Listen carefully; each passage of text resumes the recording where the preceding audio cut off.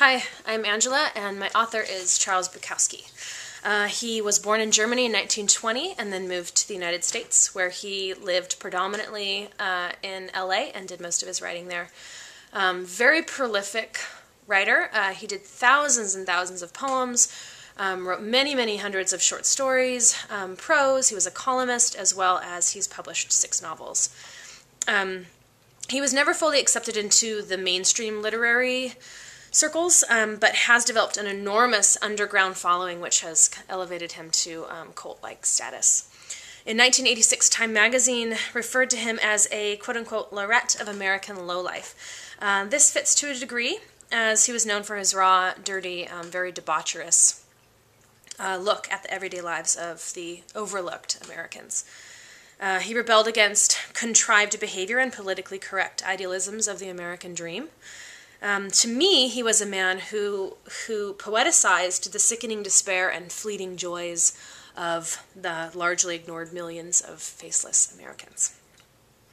My analysis is of the poem The History of a Tough Motherfucker. The History of a Tough Motherfucker. He came to the door one night, wet, thin, beaten, and terrorized, a white, cross-eyed, tailless cat. I took him in and fed him, and he stayed, grew to trust me until a friend drove up the driveway and ran him over.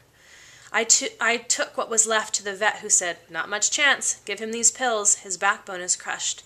But it was crushed before and somehow mended. If he lives, he'll never walk. Look at these x-rays. He's been shot. Look here. The pellets are still there.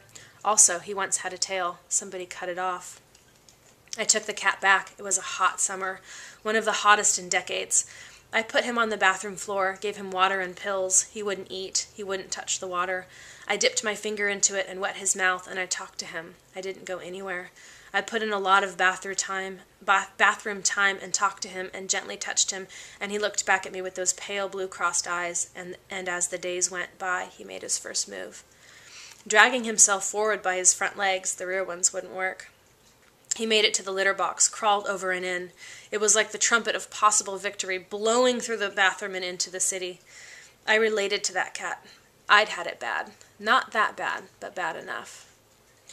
One morning he got up, stood up, fell back down, and just looked at me. "You can make it," I said to him. He kept trying, getting up and falling down. Finally he walked a few steps. He was like a drunk. The rear legs just didn't want to do it, and he fell again, rested, then got up.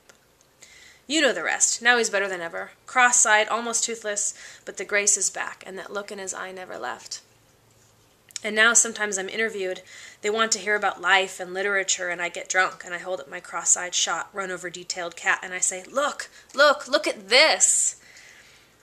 But they don't understand. They say something like, "You say you've been influenced by Celine?"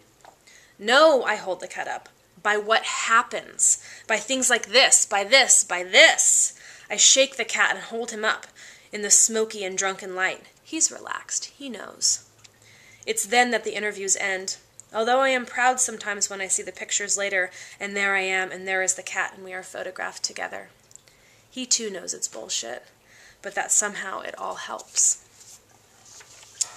So the setting is at home. It's a simple, safe, relaxed setting. The style is real, common, honest, raw. The tone is encouraging. It's empathetic, amazed, personally enlightened. The characters, I see the interviewer as a stock character who has a narrow-minded focus. They do not want to know Bukowski for who he is or what truly drives him.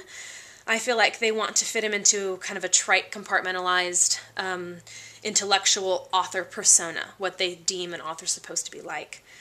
The cat is a metaphor of the human spirit, the ability to endure all imaginable forms of abuse and still persist through personal grit and desire. But don't expect to be acknowledged for your struggle. Know your own pain and strength, and that's all that really matters. Bukowski personifies the cat. He gives him understanding, determination, and silent awareness. They emphasize with each other, with their similar dispositions. I love this poem for its simple example of how we overlook much of life. I feel like what is dirty, ugly, or grotesque is often ignored. We strive to find meaning, and we look upward, we look outward for esoteric explanations, for intellectual debates. But meaning is right under our feet, literally everywhere we look and everything that we see. Why I love Bukowski. He taught me that it's okay and it's important to talk about the nasty, lusty, sickening, fearful, abusive aspects of life. As a woman, I felt like my poetry had to be sweet, esoteric, and soft. But my life wasn't soft. My life was hard, and it was scary, and I was angry, and I was turned on, and I wanted to experience everything.